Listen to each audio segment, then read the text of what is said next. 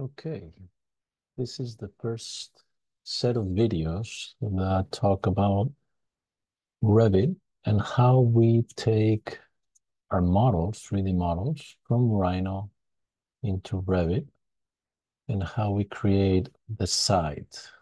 Okay, so the site of intervention, as you know, is this building, is the volume of the interior we shaped in Rhino, and we were doing interventions on that model. But now it would be necessary to create a bit more of the windows and the roof and things in Revit. I would say that these videos are complementary to what we're talking about in the workshops in class. And we're going to be talking about the very basic things in Revit in class, and that these videos might have some things, some steps that are a bit out of the ordinary or a bit more experimental. So it's this section of the videos with, the steps that we're following together, what we're talking about in class is what will shape an overall understanding of Revit. Okay, so let's start with the very basics. And again, it's mostly about the site. Then we will deal with interior components. So I do want to say that I have some, I create a folder, I call it Revit tutorial, but you probably want to say it's Revit steps or whatever it is. And then I place my Revit Rhino model, the project base, the one we're going to be working in. Later on, we're going to be working with your selected projects. I have two of them. You might have three. Those are the ones that you should kind of detect in your panel number one and say, this one I like and that one I like for whatever reasons. It's up to you.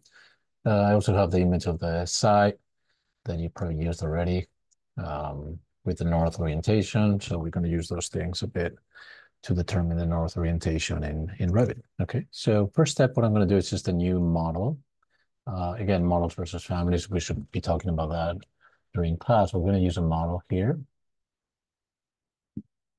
Pops up this window, and you have some basic settings, but what we're going to do is just to browse and we start with default setting. Okay, open. Okay, the default setting is a simplified version, is how we used to work back in the times. Um, so default settings set some floor plans, level 1, level 2 inside, ceiling plans, level 1 and 2. We're going to be splitting these things during class instead of elevation. So when you double click on each of them, so you will open up the window, pops up another one here, you can close those and figure out how that works in terms of opening and closing and so on. If any of these windows are closed by accident, you can always go to view, and here under user interface, just make sure that either properties or project browser are checked here. So that's the way you will go about it. These elements, be careful with them. They mark the elevations, so don't delete them. Be careful when you move them. If you move them, you should select both of the things and move them, not one of them. It's basically like a section plane looking in that direction. Okay, level 1, level 2, and side. Typically, the side view is the one that you will have things oriented to true north, what is called. And then the other ones will be oriented to project north. Is basically the best way to work versus how the reality is under side view. Okay, so what we're going to do is in Rhino, open Rhino, we're going to export the project base.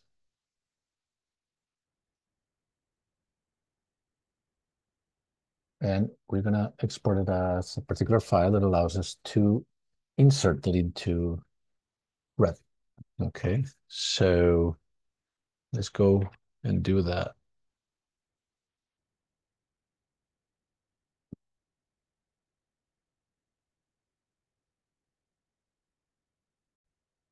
I open the project base. We use some dimensions and so on. I will probably clean this up a little bit. So I probably save it as and just make sure I only have the project base.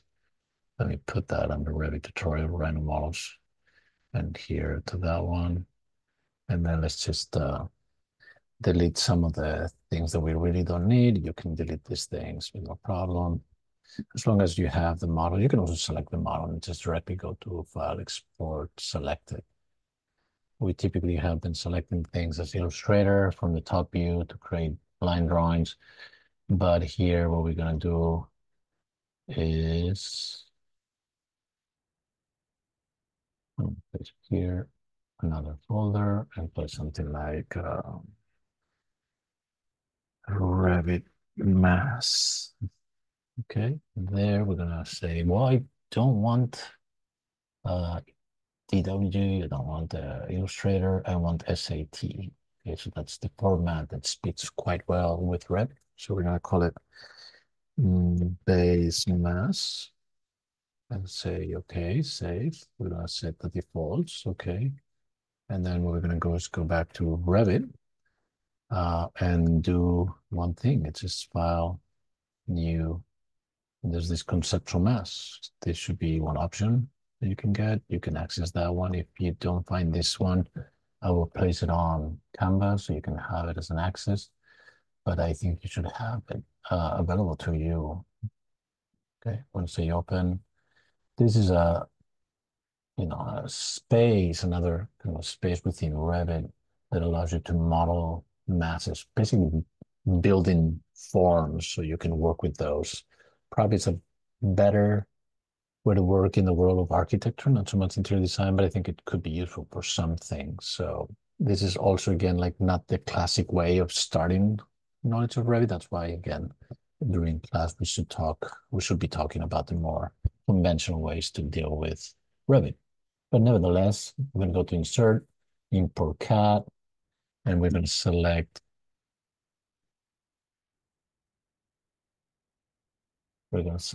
the file, which is export it. So let me go, it's a little messy here. Courses, three, and running mass. And now it's looking for DWG, so we want to just make sure it's SAT here so we can see that. Make sure also origin to origin. So basically we'll go to that little point, say okay, comes up. And this is the mass of your file. I'm going to Control S and save it. And I'm going to save it also under Revit mass. And RFA is a Revit family type. Okay, so I'm going to call it again, maybe something like project base. Okay, say okay. That's good. And then we just need to load it into the project. This is a way to load families into a project. So this is a family, and this other file is actually a model or a project. So we need to take these things into the other one. And this might sound a little weird in the beginning, but that's basically going to be common sense very soon. So load into the project. It will automatically go to that level one or whatever you were. And if you don't have the other project open, you would just basically escape. It's trying to place that family. You escape, so it does not introduce that model. And I would like you to try to go to the side view, double click on side, go back to architecture here, say component. This, what it does is remembers the last family that you inserted and it tries to place it. Why are we doing this? Because the side view has this blue triangle and circle. That's actually the origin point. You don't find that under the level 1 or 2. So you click there, make sure you have that magenta snapping point, click once, and escape. Don't place more than one. Okay, so it's a quite large building compared to where the elevations are. So I'm going to move elevations. Again, select the whole thing and move it, just step on top of it, wait for the move little symbol to come out and place it up here. When you click on the triangle on the bottom of that symbol, you should see that line as well. Okay, so I'm going to do that for the 4 of them and place them where they should be. Okay, we can see that this is okay now. We can look at the form from different angles, like elevation. We can double click there and see that. We can adjust a little bit the levels, and we will be talking about levels quite a bit during class.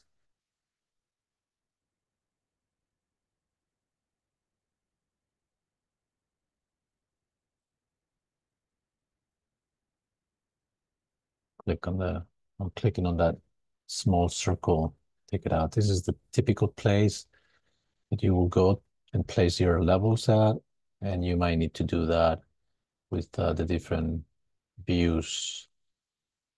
Okay, so this is a typical thing that you need to do a lot. It's like cleaning up levels so they look nice and they're where they're expected to be.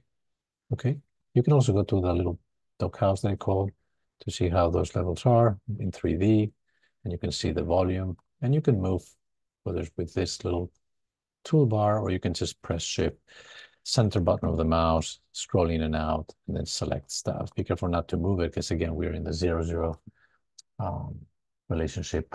We shouldn't move this at all. So we can go to level 1, level 2, side view. So one of the most important things that I want to do is set the north orientation. Before I do that, notice how many windows are. I've been double clicking. Every time you double click, you have another window. It's important that you kind of clean up some of the windows here by closing active views, and only the views of different files will be open. In this case, the 3D of the conceptual maps, which we can now close and just have one view of the project, which is the default setting here. Okay, so let's set the true north. So in order to set the true north, you need to be on the side view here, and you need to work with the manage option here and set location and position. So first location, or where are we? So if you click on location, you're going to be able to say Philadelphia.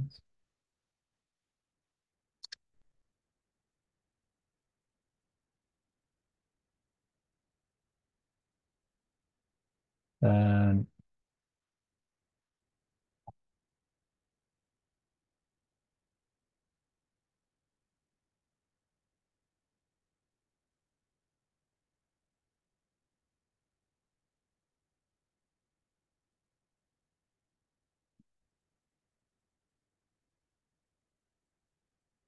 notice how you can travel around and you can potentially go to the particular address if you want to. So ideally you have the most accurate address. You can insert here the address. Um,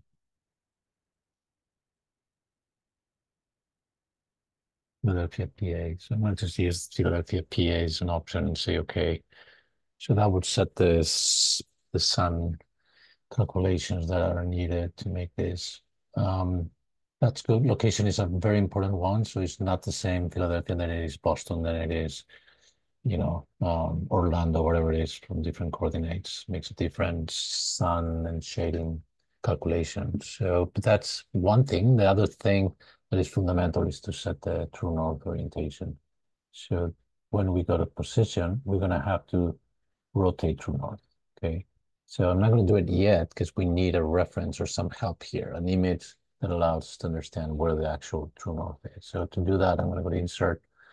And if you don't have it now, you have to get that print screen of your site, the one that we used last time. If you can always just get it back and go and print screen on the site element on Google Maps and then place an image. It doesn't matter how big it is. What matters is to know what is the building that we're dealing with, which is actually this one, and understand how we can rotate this world, the world of Revit, in accommodating this true north orientation. So the best way to do is basically annotate and create a couple of lines. So you have detail lines here, and you can just step on the corner as we did almost in Rhino.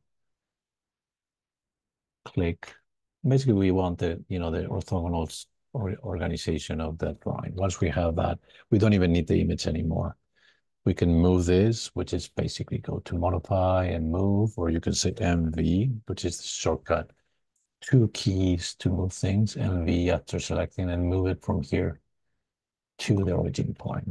Okay, so we have those two. Now we can go to manage